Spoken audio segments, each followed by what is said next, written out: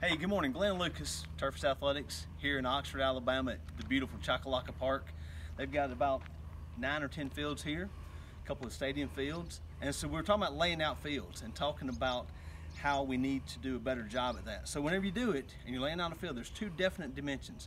The distance from the home plate apex to the mound from the pitching rubber, whether it's a softball field or a baseball field, and then also from the apex of home plate to the bases. Those are your definite dimensions on your field. When you do it, 100-foot tape is great. It's a steel tape, doesn't bend, doesn't give. So when you do it, use the steel tape to get your measurements with, not necessarily a fiberglass tape.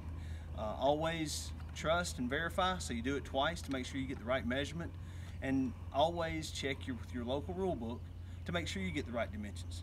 The worst thing you want to do is come out and lay out a field with bases and then realize that, hey, instead of playing at 60 feet this week, they're at 65 feet.